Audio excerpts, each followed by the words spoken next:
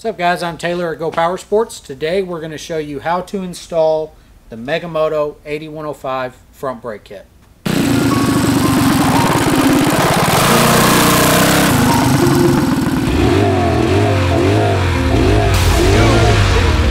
Perfect.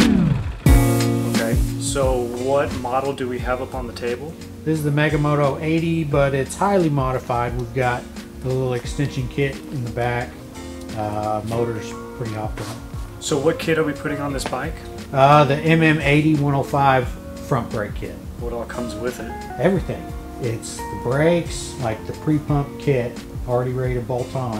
All the brackets you need to bolt it onto the hydraulic forks, the disc, and the wheel. The Mega Moto 80-105 front brake kit, why does someone want it? For high-speed riding like we do on these bikes, with this engine in particular, it helps to have the front brakes. When you're going 60, 65, it's really nice to be able to stop. So with this purchase, they're getting... When you receive this kit and open the box, everything you're going to pull out is right here on the table. We have the axle, bolt, nut, washers. This is the whole bracket kit for this brake system. You have the part that clamps onto the forks along with the brackets that attach the brake caliper to it with the spacers, and then the sticky pads for the collars. Got your disc, the pre-pumped big caliper front brake kit, 8 bolts for the wheel, for the brake disc onto the wheel. We did 8 because sometimes these heads strip out, so we just put an extra for insurance. Last thing in the kit is the wheel. It's a 6-inch Mega Moto 80-105 rear wheel that we're going to use as a front. You will buy a tire and put it on, or put on your old tire. In this kit, you will need a 4mm Allen wrench, 6mm Allen wrench, 3/16 Allen wrench. You'll need cleaner and a rag. You will need a 3/4 inch socket, 10mm socket, 8mm socket, and a driver to operate those, 3/4 inch wrench, and a pair of dikes. Helping me today is Junior. Alright, so we are going to mount the brake disc on the opposite side of the valve stem just for easier access. So, 6-hole brake disc. The head on those can strip out pretty easy, like Taylor said, so we're going to hand start all of these and do them as much by hand as we can before we start getting a tool out and going after them. Yeah, these are 4mm. And the reason we're using these button head screws is because the head is short. If we did like a normal bolt, the head would end up hitting the inside of the fork. So, That's a good tip. There we are.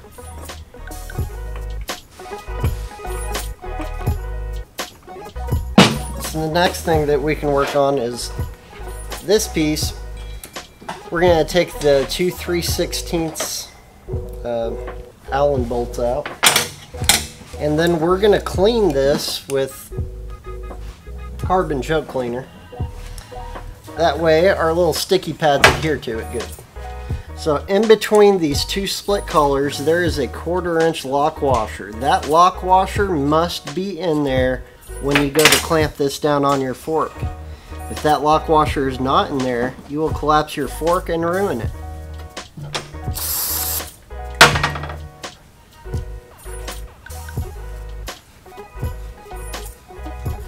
And like most of our products, we recommend fitting it up before you decide to paint it.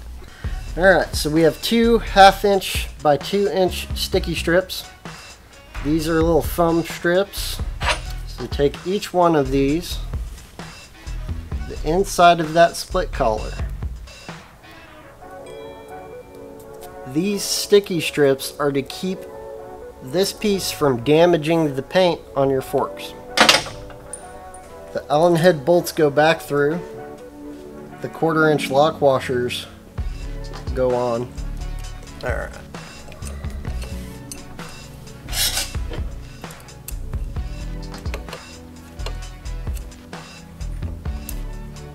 Now we're gonna mount this a little higher than we think it should be. That way it doesn't interfere with anything later.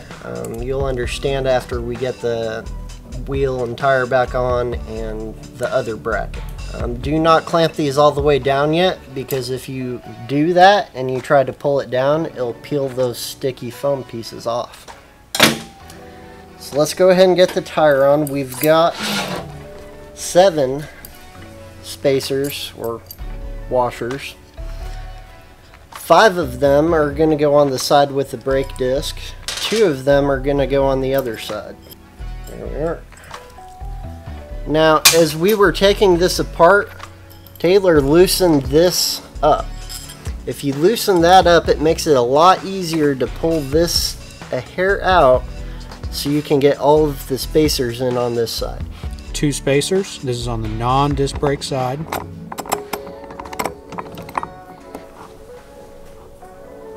There we are. Alright, so now we've got 5 spacers on this side. So I'm going to move this forward. Taylor, push that bolt through here more. There we are. Alright. Now, since this is loosened up a hair, I'm going to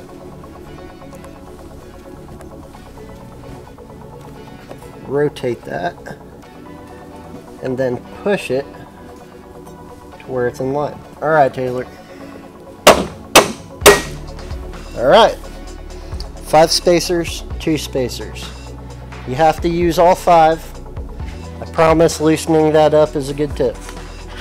So now we're going to add our axle mounting bracket to this side and get our nut started. Sweet. Alright. Alright, so now we're going to put our brake on. When you get this, it should have a spacer in here that keeps the 2 pads from compressing.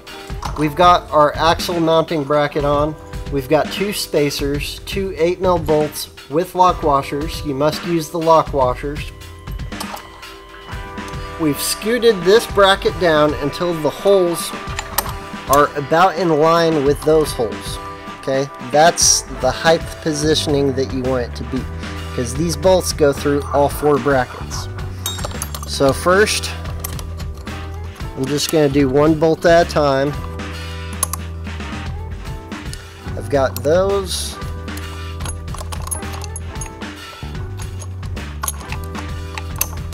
And just wiggle it around until you get there. And now I'm going to bring this brake up, put it on the disc. Line my hole up again and just start that. Just start it, but don't worry about any amount of tightness. So now I have the next 8mm bolt goes through.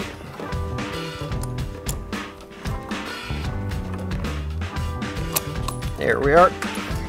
And that is also started in the brake. Alright.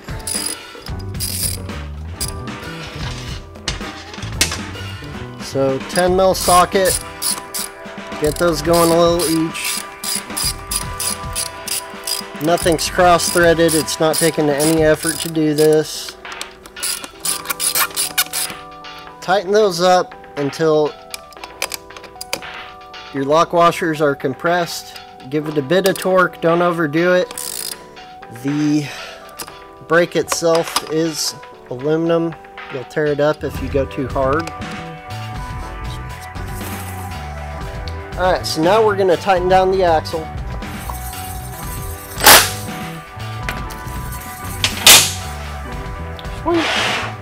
We're going to tighten down this bracket.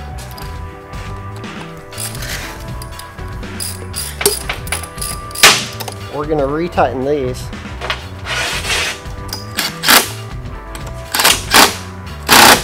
And then we're going to run our brake up to the handlebar. And that'll be pretty much it. Alright, so I'm going to route this brake up through here.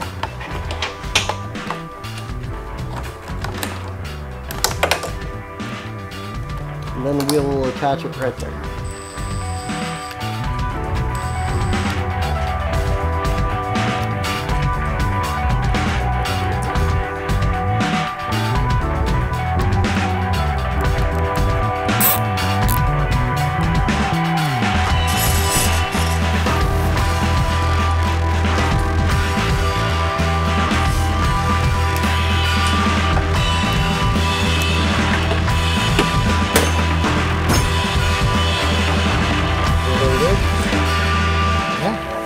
Alright, so before we even take it down, we're going to make sure that our brake is working. So we're going to give it a few squeezes.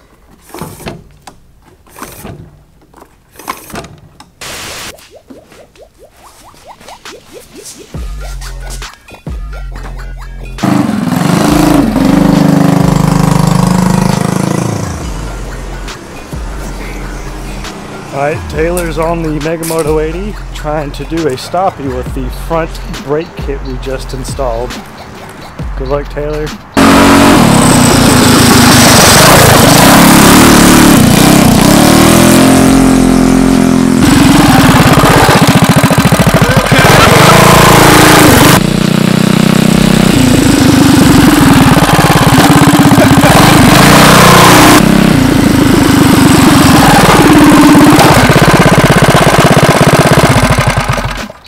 Thanks for watching.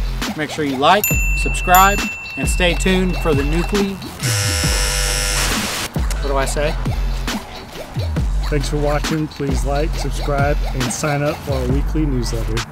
Thanks for watching. Please like, subscribe, and sign up for our weekly newsletter.